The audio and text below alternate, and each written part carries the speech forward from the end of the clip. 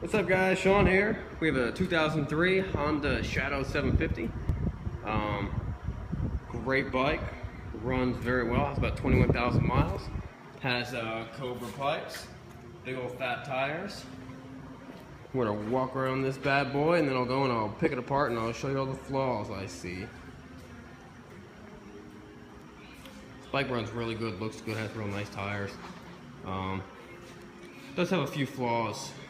First thing you notice is that the thing's sun faded.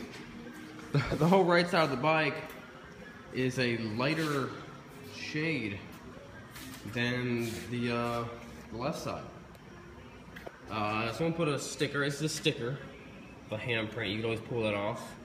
And then back here, they had a sticker on here.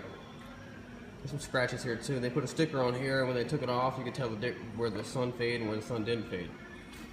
Other than that, you know, it might have it's got two little chips right there in the front of the tank.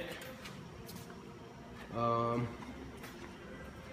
than that, I mean, guys, for the price, you're not gonna be able to beat this bike. Really cool bike, and it sounds good too. Let's fire it up. It's got 21,000 miles. Here it fires right up.